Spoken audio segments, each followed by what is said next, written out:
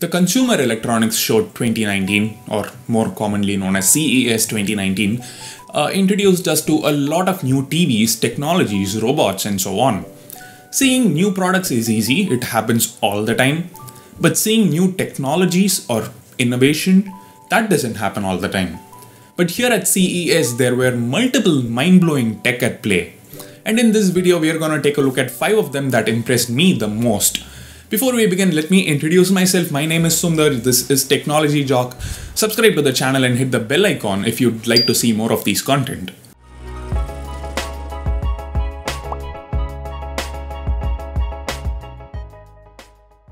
Five technologies in no particular order. Let's begin with HyperSense, developed by Razer.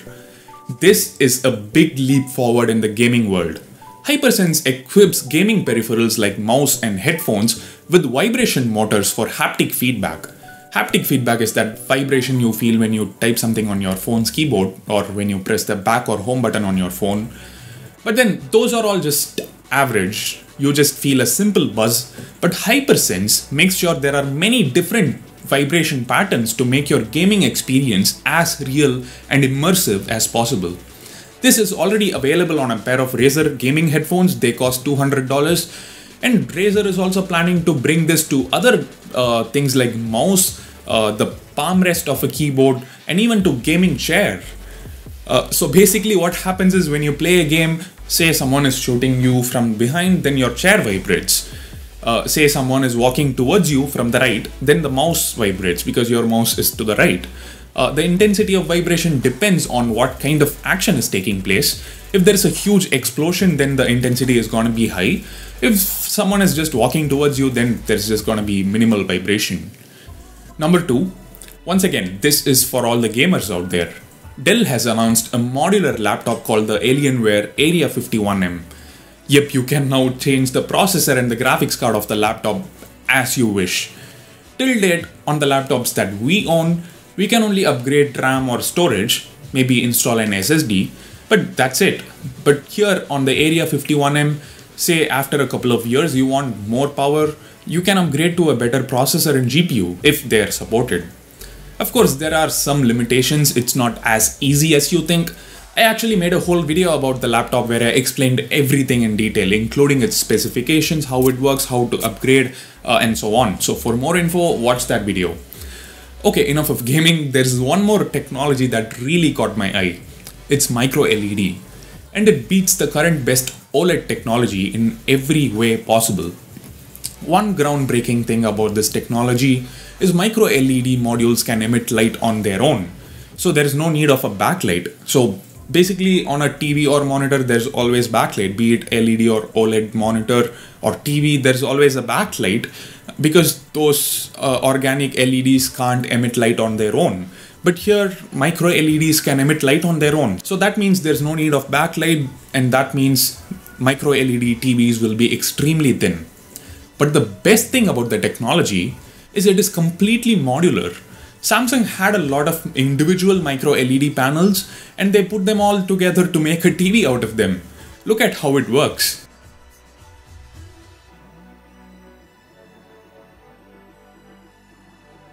Incredible, right? Due credit to The Verge for capturing it. At CES, Samsung showcased a 75-inch model, and then they added more panels and made it a 146-inch TV, and added even more panels and made it a 219-inch TV. Crazy. So any aspect ratio, any resolution, any size is possible with this kind of technology. Next up, we've got the direct rival of Samsung with their own version of mind-boggling TV technology.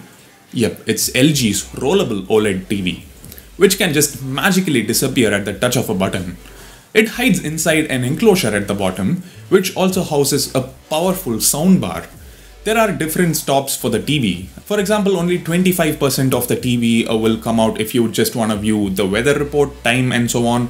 If you want to view photos, like as in a screensaver, then 50% of the display becomes visible.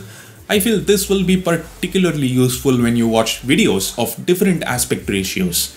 If you're watching a movie, then it's 21:9. So instead of seeing black bars at the top and bottom, a part of the TV can now go inside and the aspect ratio of the TV itself becomes 21:9. LG actually showed the same concept back in CES 2018, but looks like it's now getting closer to reality, closer to reaching consumers. There's no price yet. So for the final one, we have a smart oven from Whirlpool. I bet you're thinking some existing expensive ovens have a ton of good features. What else could be smart about the smart oven? What is unique about it?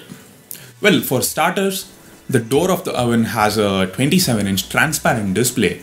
You could pull up recipes on that and the display shows the list of ingredients to gather. The oven also has augmented reality baked into it. No pun intended.